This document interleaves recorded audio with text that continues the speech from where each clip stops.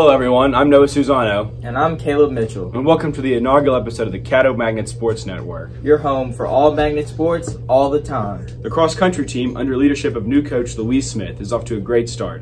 They've had 3 meets thus far, the first of which the boys placed first and the girls took home second. The volleyball team is in the midst of their season and are doing great so far.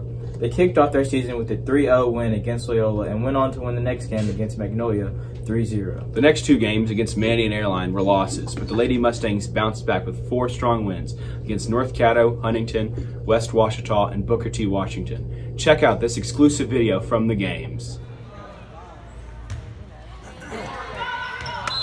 In the midst of all this success, we caught up with Coach Dolph on campus for an exclusive Caddo Magnet Sports Network interview.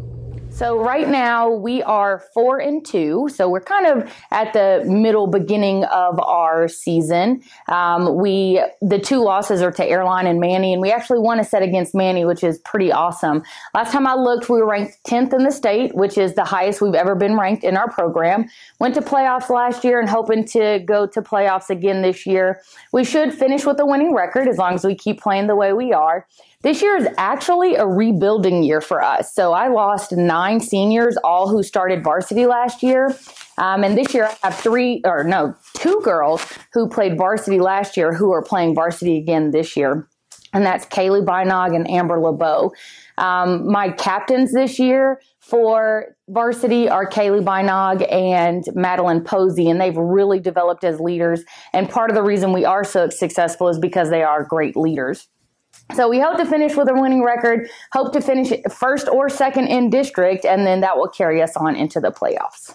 So I started the volleyball team because it's something that I loved doing when I was in high school.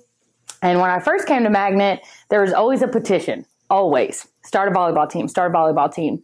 And the principal at that time wasn't really supportive of that idea just because we had a lot of things going on. And then when Mr. Ildrenfritz came, I used to joke with him about it. Like, you see this list? This is my list of interested volleyball girls. And we would just joke about it. And then one day he just came up to me and said, "So I submitted you for LHSAA for a volleyball team." And I was like, oh goodness, guess I should get it together now.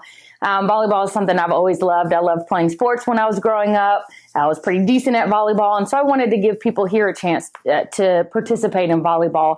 Volleyball is a growing sport when we first started in North Louisiana. So I played in South Louisiana where it is pretty widespread and pretty popular. And so I really wanted to be instrumental in starting that in the northern part of Louisiana, especially in Shreveport.